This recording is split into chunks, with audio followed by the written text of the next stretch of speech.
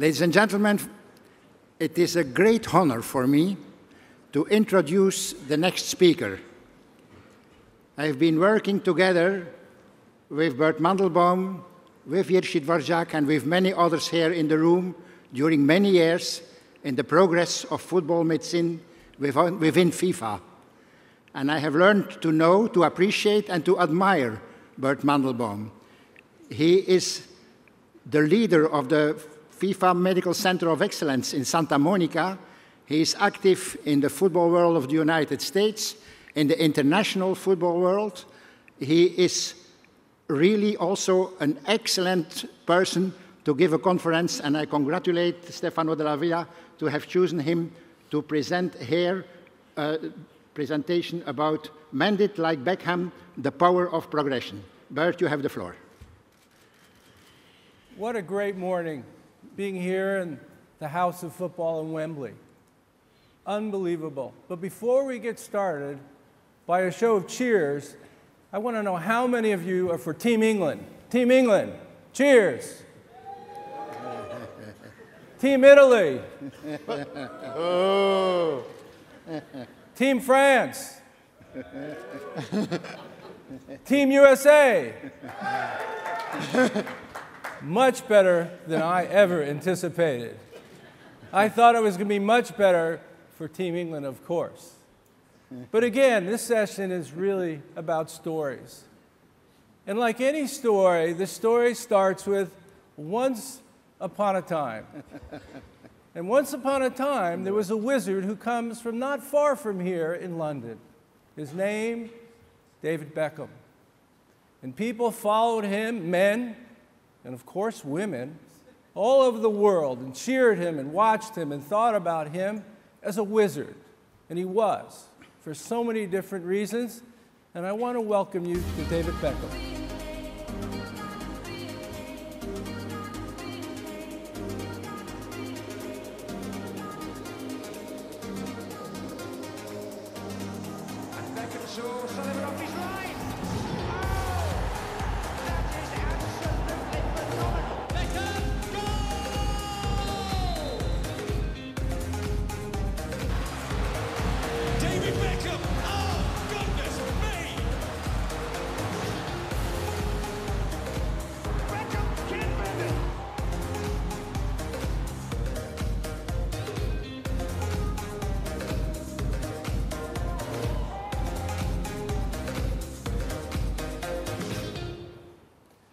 David Beckham, the wizard.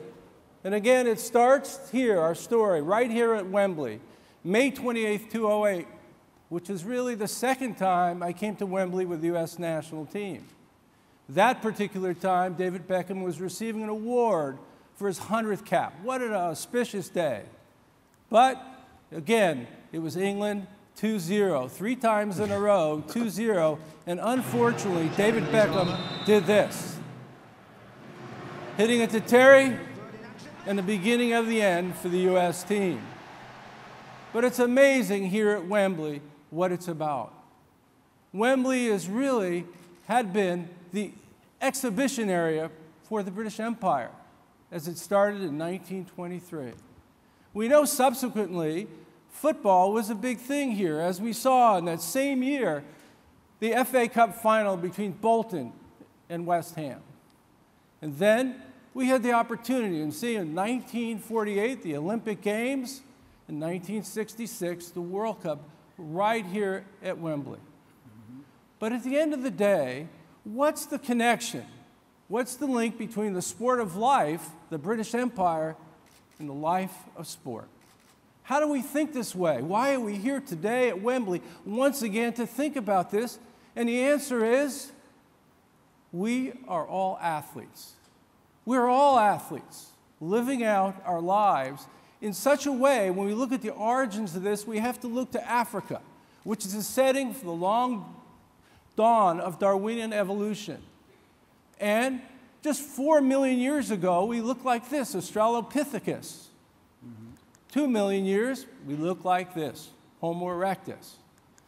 And 150,000 years ago, we became Homo sapiens. Interestingly enough, at that time, we were prey. We were not predators. And only 100,000 years ago, we became hunter-gatherer predators. Interestingly enough, when you go today to Botswana, you find the Khoisan Bushmen who every day through their hunt go out and find their bounty. And we learn that these are the athletes. These are the survivors of the fittest. And in fact, the sport of life is linked to the life of sports right here. This is our beginning. We come to our second most important premise. Adversity unleashes the powers of victorious spirit, as you've seen in the sessions already. This victorious spirit wells up, and we learn, just like at this moment, March 14th, 2010, as David Beckham pulls up, he doesn't know what happened. I'm the wizard. How could I be injured? As he steps off, doesn't know what to do. How did I tear my Achilles tendon? As he looks down, he says, Doc, I've torn my Achilles tendon.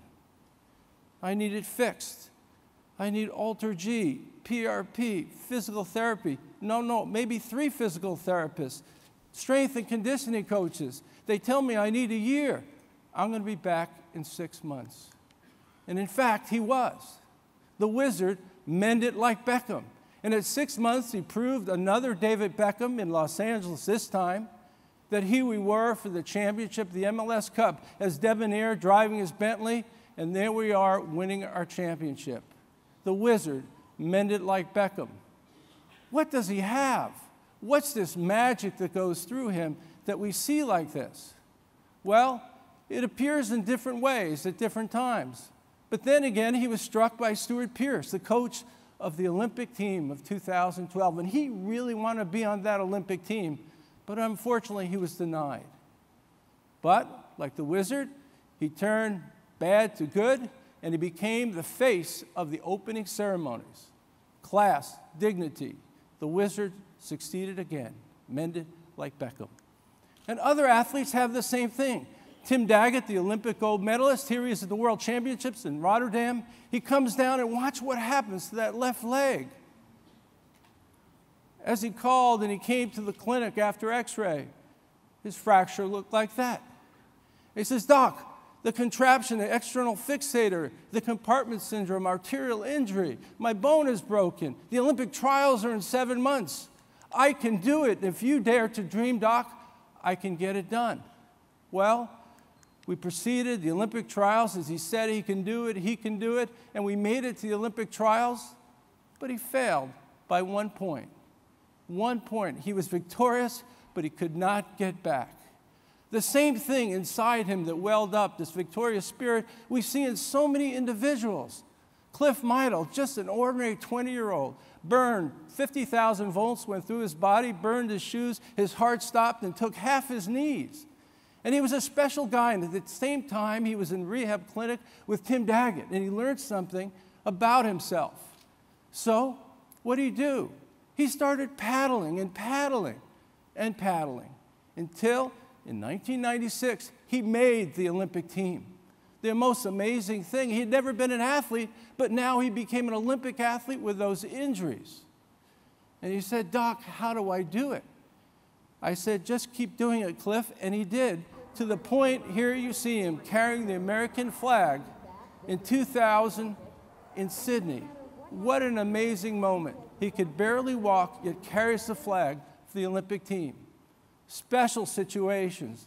And then there's Charlie Davies, the U.S. national team. He goes to the left, he scores, he outruns. He was a phenomenon, maybe the best potential goal scorer we've ever had for the U.S. He went behind curfew one night drinking, and his car ended up like this. Multiple polytraumatic injuries. 6 weeks later, he came to the clinic, and he says, Doc, it's 6 weeks. I've had dislocation of my knee. I've had all these fractures. But guess what? I'm going to do it. And he did. Coming back from adversity in amazing ways. Charlie Davies. And don't forget about Tiger Woods. 114 victories he had. 114 worldwide. The third best in Europe, of course. And then his back started bothering him, his knees started bothering him, and he got into all kinds of issues At home, he lost his way. He began having problems on medications. And then he looked like this, unfortunately. There he is, DUI, stop at that particular point. Just 2 years ago. 2 years ago, this happened. But what an amazing athlete, a wizard in his own way. There you see, May 29th, 2017. And just 2 years, he has his mojo back at the Masters, and we all know what happened on this putt of 18. He's 14 strokes below par. He hits the putt, and once again, we see this amazing athlete with the victorious spirit. So what do all these people have in common? Why can't we bottle it? Which comes to our third premise. How do we empower? That's empower us to discover that the win is always within. Well, I'm going to leave you with 5 principles, which are really important. Very important take-home messages. Number 1, it's about the details, as you've heard from the previous talks. You're only as strong as your weakest link going forward. And always, as Malcolm Gladwell has given us, hard work works over and over. Number 2, optimism. We know this great story of Ernest Shackleton in 1914. He took 27 men to Antarctica, and there they were stuck on the ice for 2 years with 27 dogs, 27 men, and he brought them all back alive. And when he came back here to London, they asked him the question, "Sir, how did you do it?" And he raises his hand, he says, "Optimism got us through overall." And this optimism is a character trait in all people that is consistently, as you see it. Winston Churchill gave us. The pessimist sees difficulty in every opportunity, and guess what? The optimist sees opportunity in every difficulty. And remember, this is what they call believernomics, a new term, empowers you to see things differently because of this optimism. And we've seen this in different ways. World Cup 2001, U.S. team, Tim Howard makes the save.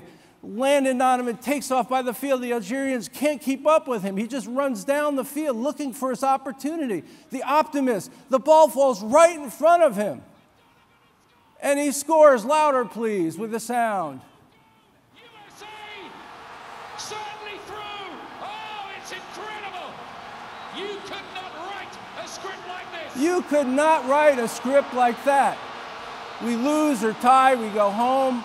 We win the group. The 91st optimism, when all your lives are so difficult, it doesn't look good, it's the end of the day, in the 91st minute, you could win. Maintaining optimism. And Bill Clinton, in the locker room right after, raised his finger, and he said, "Boys, you did well because we were optimistic." Optimism overall. Number 3, how do we innovate? The key to it all, as you've seen from Bert and other talks previously. Introducing you to Dr. Joseph Lister from Glasgow, 1865. He took care of these young children as they fractured their femurs, these open femur fractures, and all these young children would die because of infection. And one day in the operating room, one of the residents looks up and says, "Why does it smell like this?" And he thought to himself, the resident, and he interacted about this putrid smell. And he says, "Well, I've just read this article about this man, this chemist in France, Louis Pasteur, who has been working with cheese and milk, etc., and so forth. Let's go visit him." 3 weeks later, they're in Paris, describing the story. Louis Pasteur says, "It sounds so interesting. Let's go see my friend in Hamburg." Friedlieb Ferdinand Runge has been working with carboxylic acid. He says, "Well, maybe we can kill these bacteria like this with carboxylic acid." They go back to Glasgow, a young child, 8 years old, and they find that this boy at this time did not die of infection after open femur fracture, and publish this in the Lancet. An English Scotsman going to a Frenchman, going to a German, working together from different disciplines, innovating a new technology, and it's where we are today in our operating rooms. Number 4, compassion. You're looking at Margaret Mead, the favorite anthropologist to most, who studied Samoans over the years, and what she found that in the Upper Paleolithic period, the Stone Age, 50,000 years to 15,000, the only femurs she found were broken. They were all broken. None were healed. And then at 15,000 years, she found that there were healed femur fractures. And based on this, the anthropological conclusion was we as human beings discovered compassion and care because we took care of that person. We provided food and shelter for them. And from that point on, it was about compassion and care. Number 5, relationships and life is a team sport. As we know in Zulu, Ubuntu. I am because you are. We have a team and we look to a team as there are no lone wolves in humanity. And in fact, when you look at this patient of mine, Mr. President Reagan, and I'd have always discussions with him as he in rehabilitation, and he became a friend over time. As he said, my pal Bert. One of my great mementos. And I asked him, Mr. President, what is the most important thing in your life? Here it is, you were dealing with the Cold War, we're dealing with Gorbachev, and he said the most important thing in life is understanding relationships. He said, Gorby and I, we developed this friendship. We would hug, we'd look at each other, we would talk, we would laugh, the leaders of the world going to war with one another, and they solved the problem through good relationships. And for us here today, relationships are key because we believe that there's one world and one medical team. Wherever we are, the interrelationships between our athletes, our coaches, our agents, our physical therapists, exercise physiologists, all of it are part of our team. One world, one medical team. I'd like to also welcome you here where the sport of life and the lives of sport intersect, and to appreciate that we all continue to mend it like Beckham. Thank you.